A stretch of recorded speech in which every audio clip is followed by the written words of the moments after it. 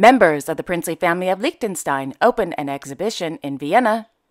King Felipe VI and Queen Letizia of Spain preside over another award ceremony in Alicante. Prince Albert II and Princess Charlene of Monaco open a new nursery and daycare center in St. Roman.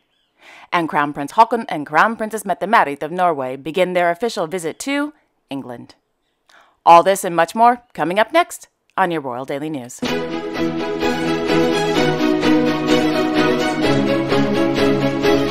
Well, good evening, everyone, and welcome to my channel. My name is Alessandra, and this is your Royal Daily News for March 1st, 2023. In London, their Royal Highnesses Crown Prince Haakon and Crown Princess Mette-Marit of Norway began their official two-day working visit to England. According to the Norwegian Royal Court, the purpose of the visit is to promote cooperation, especially the green industrial transition and innovation, to expand cooperation on energy, and to promote Norwegian literature and music. The official visit will also, quote, celebrate the long history of strong ties and excellent relations between Norway and the United Kingdom. The UK is one of Norway's most important partners and its largest export market, end quote. The day began with Crown Prince Haakon attending the Norway and the UK Business Conference entitled A Strong Partnership for the Green Industrial Transition, held at the Royal Garden Hotel. During the conference, the Crown Prince witnessed the signing of a Memorandum of Understanding between the Norwegian Foreign Minister and the UK Secretary of State for Energy Security and Net Zero. Prior to noon, the Crown Prince joined the Crown Princess to attend a literary industry meeting for British booksellers, publishers, translators, and cultural journalists, held at the residence of the Norwegian ambassador to the United Kingdom in Kensington. In her speech during the event, the Crown Princess said, quote, I am deeply grateful for all the author's gifts. To all of us, literature binds us together with the past, and the past across continents and different life experiences. Literature binds us to each other and to ourselves, end quote. Thereafter, the Crown Prince couple visited the Stockwell Skate Park in Brixton. In the evening, the Crown Prince couple attended a reception organized by the Norwegian Embassy and held at the Lindy Hall in London.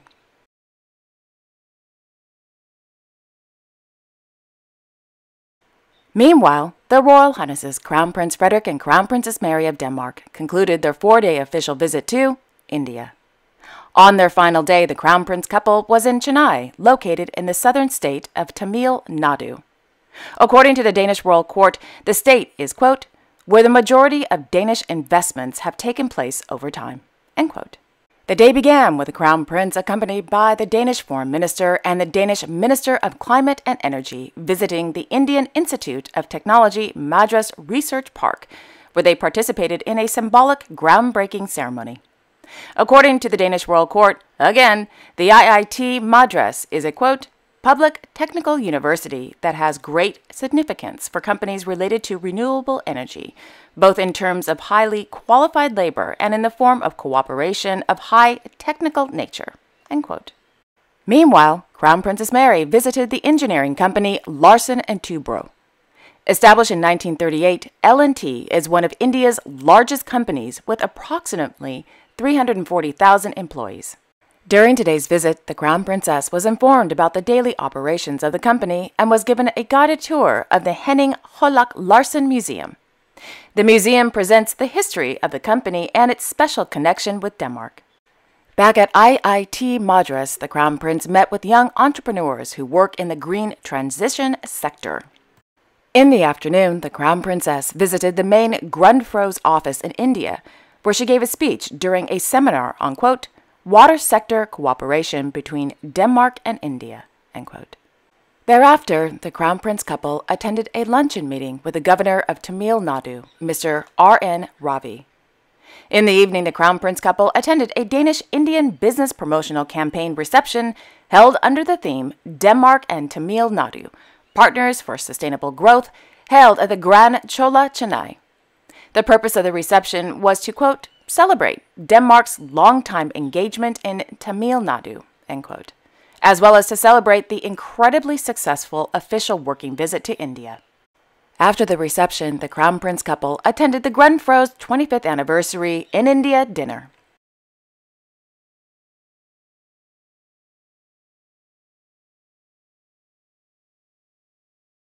In Paris, Their Royal Highnesses Prince Carl Philip and Princess Sophia of Sweden graced the cover of this week's edition of the French magazine Point de Vue.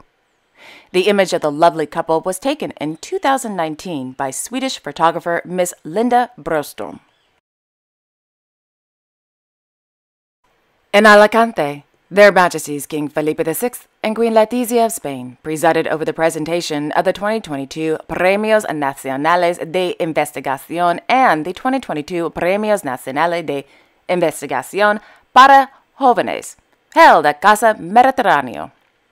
According to a press release, the Premios Nacionales de Investigación, the National Research Awards, recognizes the achievements of Spanish researchers who are, quote, carrying out outstanding work in scientific fields of international relevance, and who make an exceptional contribution to the advancement of science, to a better knowledge of human beings and their coexistence, to technology transfer, and to human progress, end quote. The Premios Nacionales de Investigación para Jóvenes is aimed at highlighting the outstanding work and scientific contributions of Spanish researchers up to the age of 40. In the afternoon, His Majesty the King held an audience with the commander of the Supreme Allied Command in Europe, General Christopher G. Caboli, at Palacio de la Zarzuela. In Brussels, His Majesty King Philippe of the Belgians held a luncheon meeting with the Vice President of the European Commission in charge of interinstitutional relations and forecasts, Mr. Mariusz Sefcovic, at the Palais Royal. In Luxembourg City, Her Royal Highness Grand Duchess Maria Theresa of Luxembourg held an audience with the President of La Voix des Survivors, Miss Anna Pinto, at the Palais Grand Ducal.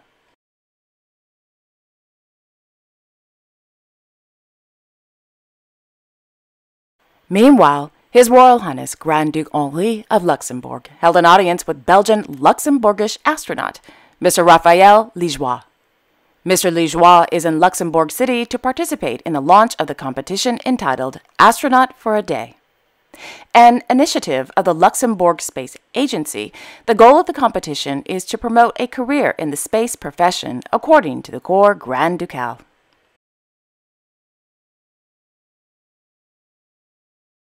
In Paris, Her Royal Highness Princess Alessandra of Hanover, Her Highness Hereditary Princess Cleo of Oettingen-Spielberg, and Her Highness Princess Clotilde of Savoy attended the Christian Dior Fall-Winter 2023-2024 Prêt-a-Porter fashion show yesterday at the Tuileries Gardens during the second day of Paris Fashion Week.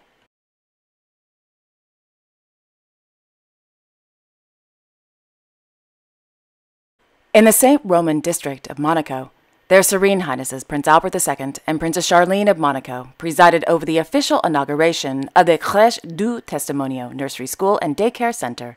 The center originally opened its doors on January 3, 2023.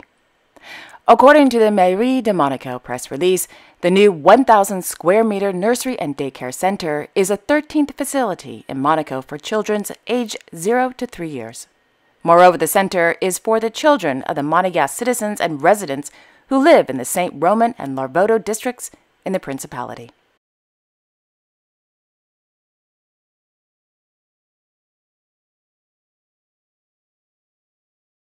Last evening in Monte Carlo, the Sovereign Prince inaugurated the Operational Center for Security Systems Information for Companies in the Principality. In Amman, His Royal Highness Crown Prince Al Hussein bin Abdullah II of Jordan visited the headquarters of the ProgressSoft Corporation. During the meeting, the Crown Prince was briefed on the company's financial and real-time payout solutions. Established in 1989, ProgressSoft provides advisory training and software services to, quote, banks and public and private financial and banking institutions, end quote. Today, the company employs more than 500 workers in its offices in Jordan, the United Arab Emirates, Oman, Kuwait, Qatar, and Nepal. In Muscat, His Majesty Sultan Haitham bin Tariq al Sayyid of Oman, accompanied by his son, His Highness Sayyid Bilarab bin Haitham al-Sayyid of Oman chaired a meeting with business persons and owners of small and medium enterprises at Al Alam Palace.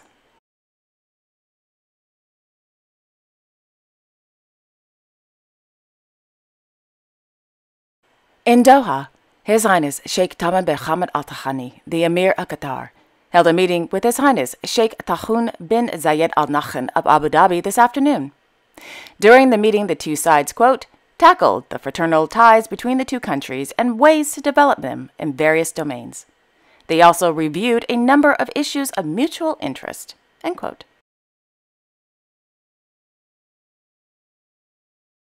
In the morning in Doha, the Emir attended the 16th edition of the Education Excellence Day Award ceremony held at the Sheraton Doha Hotel. During today's ceremony, the Emir presented the awards to, quote, 64 master's and PhD graduate students and outstanding primary and preparatory school students, end quote. And finally, last evening in Vienna, His Serene Highness Prince Hans Adam II of Liechtenstein, accompanied by His Serene Highness Hereditary Prince Alois of Liechtenstein and Her Royal Highness Hereditary Princess Sophie of Liechtenstein, attended the gala opening of the exhibition entitled Cast for Eternity, the Bronzes of the Princes of Liechtenstein, held at the Palais Liechtenstein. As I mentioned in last evening's episode, the exhibition showcases hundreds of the most valuable bronze sculptures from the 15th to the 19th century, many of which are owned by the princely family of Liechtenstein, as well as other works that are on loan from the world's most important bronze collections.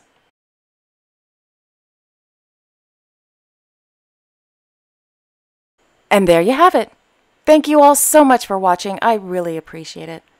I will be back on Saturday, actually. I am taking a little mini vacation, but if I have time during my vacation, I will upload an episode, but I probably won't. But if I do, I will. Anyway, have a wonderful evening, everyone, and a great day tomorrow. And don't forget to like, share, and subscribe. Okay, take care, everyone. I will see you all on Saturday, without a doubt. Bye-bye.